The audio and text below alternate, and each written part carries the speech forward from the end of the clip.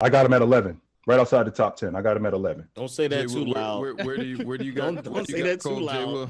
I haven't really thought about where I got Kobe, but Kobe's not as high on my list as people really think he should be. Like, I'm not even sure he's on the top 5 of the all-time greatest Lakers, bro. That's not ridiculous. That's not ridiculous to say that. It's ridiculous to me. It is. I won't argue, debate Kobe being 11 on your list because you've seen more. I just have a problem with someone that's 16 saying, sorry, Larry Bird is top 10, or you didn't see Larry Bird. Let's just don't get it twisted. Larry Bird is a top 10 player ever. Let's don't get that twisted, but carry on. Is he over Kevin Durant? I'm taking Larry Bird over Kevin Durant right now today, yeah. That's you guys. I don't agree with it at all. That's okay for you not to agree with it. Larry Bird will bust anybody's ass in his prime that y'all want to talk about. Anybody.